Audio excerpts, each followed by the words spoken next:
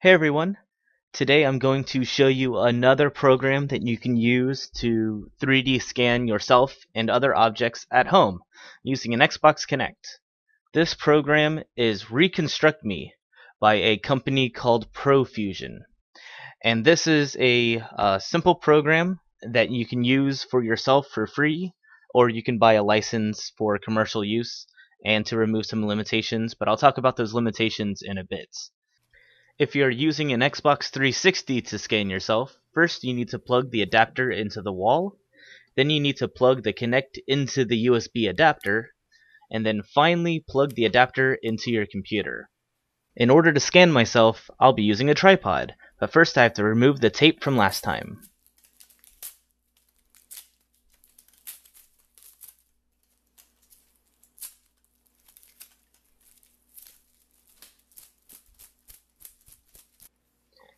Now you can take your Xbox Kinect and you can put it on the tripod, and then using masking tape you can adhere it to the tripod.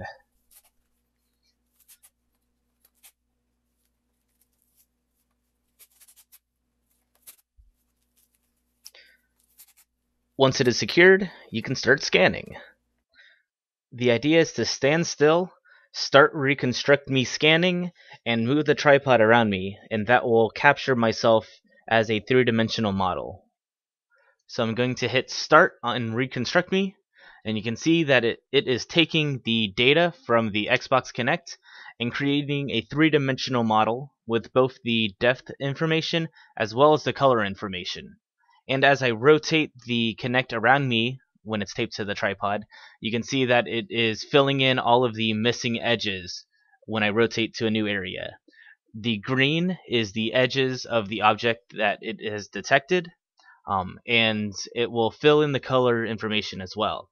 You can also see the first limitation of using an unlicensed version. It will put a watermark while you scan, but that's not really a big issue, and it doesn't affect the final model at all. So it does take about a minute or so to get a decent scan of yourself, so I'm going to fast forward to the end result. So here's the final result in ReconstructMe, and you can see that it did a really good job with scanning, even though I was just rotating the Kinect around me. Sure, there are a few issues, such as my shoulder being messed up, and my nose does look a little funky, but overall, ReconstructMe did a great job with scanning a person, even when you're scanning yourself. And when you're finished reviewing the file, you can save it. And you can save it in many different file types. The PLY file type stores the color information and is what I would use for a colored scan. And then the STL file is what you would normally work with when trying to scan something for 3D printing. So I'm going to save it as an STL, and let's view it right now. So here's the scan opened up in Mesh Mixer. And the first thing you notice are all these floating spheres and the branding down here. This is what ReconstructMe does when you have an unlicensed version. When you go to export an STL, it'll put this watermark and these spheres as sort of a way to say, hey, this is used for a free version. Usually they don't make too big of an issue about it. You can just open it up in Mesh Mixer and cut out all of these spheres. It really doesn't take too long. So let's zoom in on the actual model. You can see here that while it did a decent scan, and there is that hiccup with the back of my head where I couldn't quite reach, overall it looks pretty decent. There's not too many issues.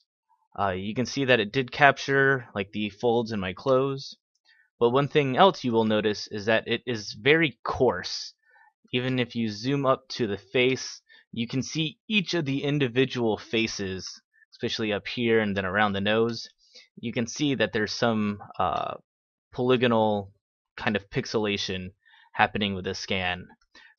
Overall though, it's not too bad. The mistakes from me holding the scanner myself, such as here in the shoulder, all of that can be easily fixed. And same with the spheres put in by the non-licensed version. Those can all easily be removed. So for scanning a person, ReconstructMe does a pretty decent job with it.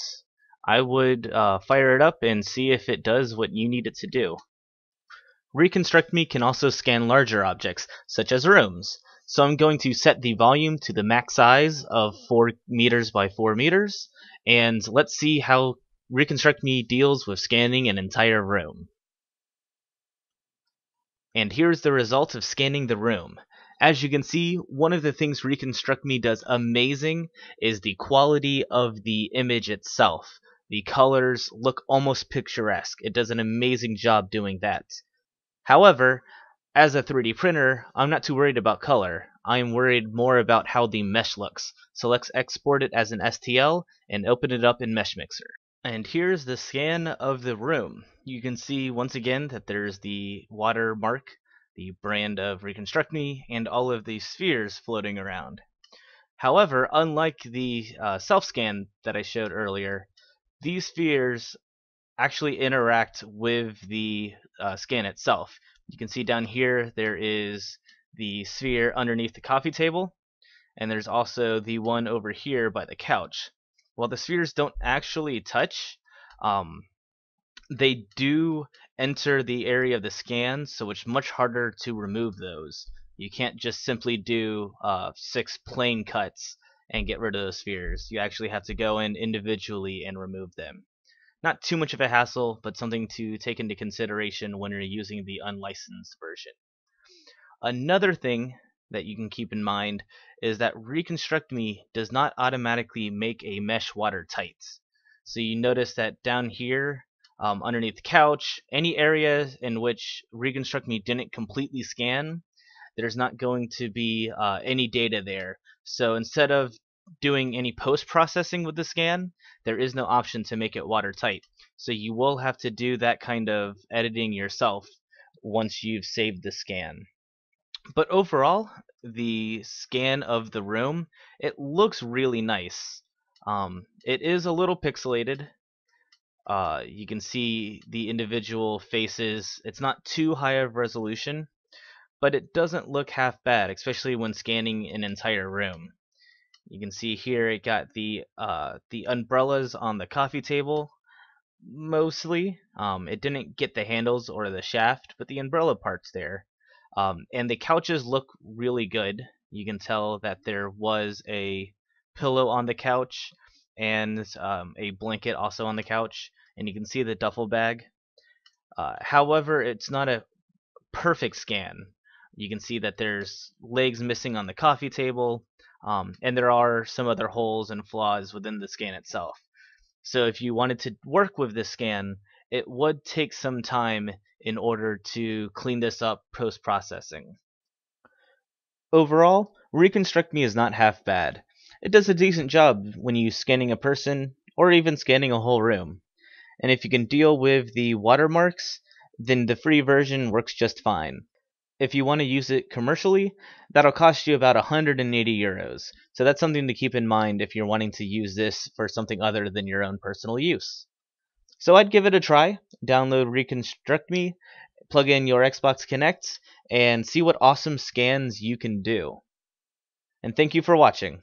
Like the video if you liked the video, and subscribe for some more awesome stuff coming your way. I'll see you guys next time.